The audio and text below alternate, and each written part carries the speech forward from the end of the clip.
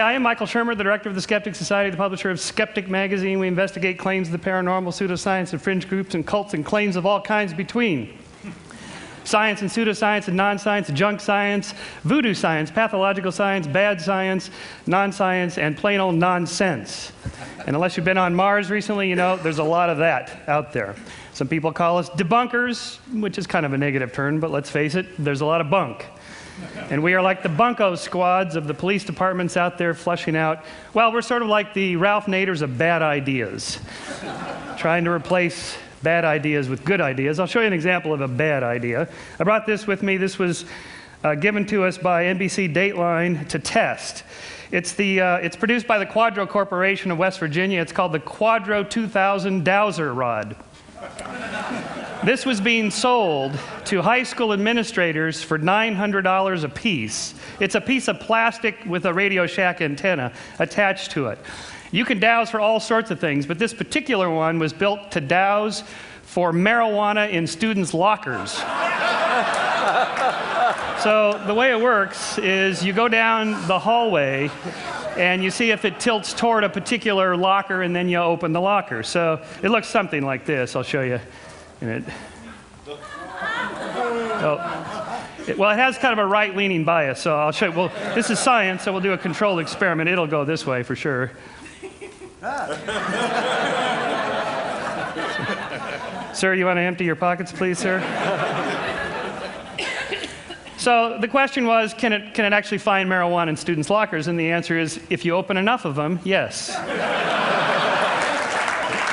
But in science, we have to keep track of the misses, not just the hits, and that's probably the key lesson to my short talk here, is that this is how psychics work, astrologers and tarot card readers and so on. People remember the hits, they forget the misses. In science, we have to keep the whole database and look to see if the number of hits is somehow stands out from the total number that you would expect by chance. In this case, we tested it. We had 2 opaque boxes, one with government-approved THC marijuana and one with nothing, and it got it 50% of the time, which is exactly what you'd expect with a coin flip model.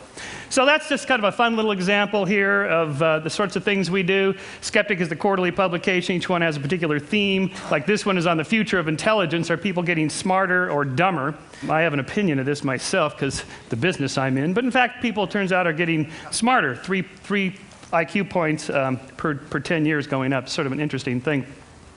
With science, don't think of skepticism as a thing, or even science as a thing. Are science and religion compatible? It's like, is science and plumbing compatible? They're just two different things. Science is not a thing, it's a verb. It's a way of thinking about things. It's a way of looking for natural explanations for all phenomena. I mean, what's more likely, that extraterrestrial intelligences or multidimensional beings travel across the vast distances of interstellar space to leave a crop circle in Farmer Bob's field in Pucker Brush, Kansas to promote skeptic.com, our webpage? Or is it more likely that a reader of Skeptic did this with Photoshop? And in all cases, we have to ask, what's the more likely explanation? And before we say something is out of this world, we should first make sure that it's not in this world. What's more likely, that Arnold had a little extraterrestrial help in his run for the governorship, or that the World Weekly News makes stuff up? And part of that, the same theme, is expressed nicely here in the Sidney Harris cartoon. For those of you in the back, it says here, then a miracle occurs. I think you need to be more explicit here in step 2. This single slide completely dismantles the intelligent design arguments. There's nothing more to it than that. You can say a miracle occurs, it's just that it doesn't explain anything. It doesn't offer anything. There's nothing to test. It's the end of the conversation for intelligent design creationists. Whereas, and it's true, scientists sometimes throw terms out as linguistic place fillers, dark energy or dark matter or something like that. Until we figure out what it is, we'll just call it this. It's the beginning of the causal chain for science. For intelligent design creationists, it's the end of the chain. So again, we can ask this, what's more likely, are UFOs, alien spaceships, or perceptual cognitive mistakes, or even fakes? This is a UFO shot from my house in Altadena, California, looking down over Pasadena. And if it looks a lot like a Buick hubcap, it's because it is. You don't even need Photoshop, you don't need high-tech equipment, you don't need computers. This was shot with a throwaway Kodak Instamatic camera. You just have somebody off on the side with a hubcap ready to go, cameras ready, that's it. So although it's possible that most of these things are fake or illusions or so on, and that some of them are real, it's more likely that all of them are fake, like the crop circles. On a more serious note, in all of science, we're looking for a balance between data and theory. In the case of Galileo, he had two problems when he turned his telescope to Saturn.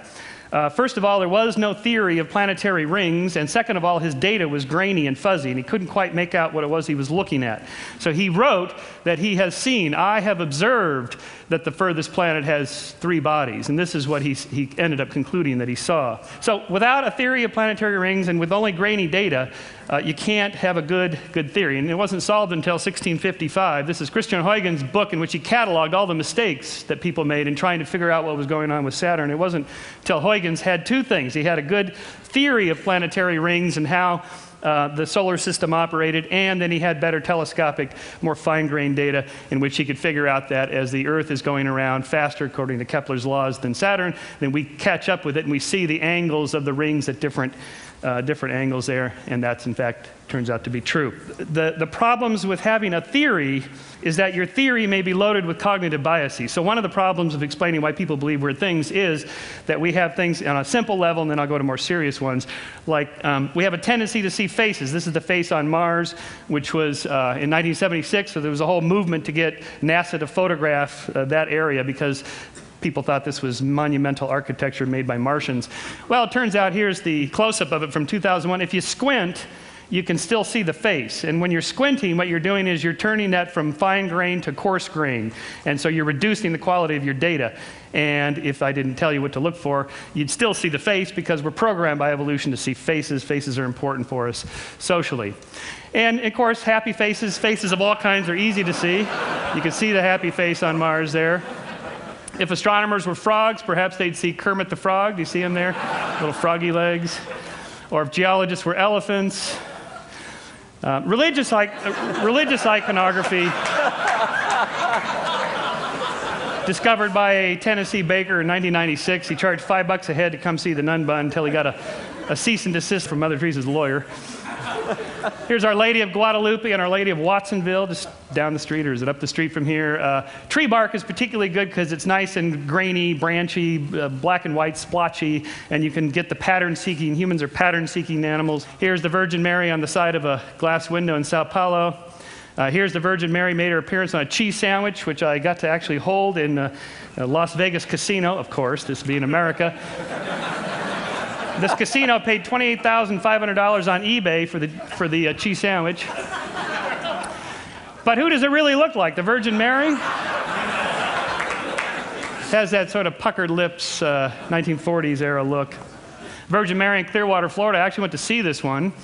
There was a lot of people there of the faithful come to be in their wheelchairs and crutches and so on. And we went down and investigated. This to give you a size, that's Dawkins, me, and the amazing Randy next to this 2.5 story size image. All these candles, so many thousands of candles people had lit in tribute to this.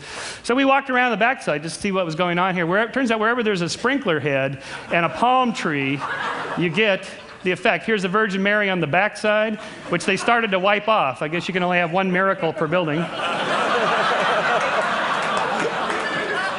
So is it really a miracle of Mary, or is it a miracle of Marge? And then I'm going to finish up with another example of this with auditory illusions. There's this film, White Noise, with Michael Keaton about the dead talking back to us. By the way, this whole business of talking to the dead, it's not that big a deal. Anybody can do it. Turns out it's getting the dead to talk back. That's the really hard part. In this case, supposedly these messages are hidden in electronic phenomena. There's a reversespeech.com webpage in which I downloaded this stuff. Here is the forward. This is the most famous one of all of these. Here's the forward version of the very famous song. If there's a bustle in your hedgerow, don't be alone there. It's just a sprinkling for the maiden queen. Yes, there are 2 paths you can go by. But in the long run, there's still time to change the road you're on. Boy, can you just listen to that all day? All right, here it is backwards, and see if you can hear the hidden messages that are supposedly in there.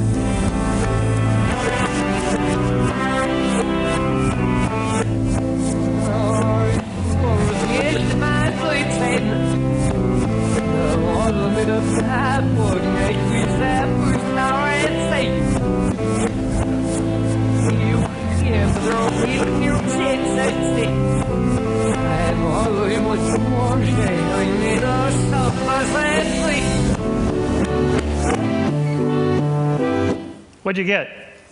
Satan. Okay, well, at least we got Satan. Now I will prime your auditory part of your brain to tell you what you're supposed to hear, and then hear it again.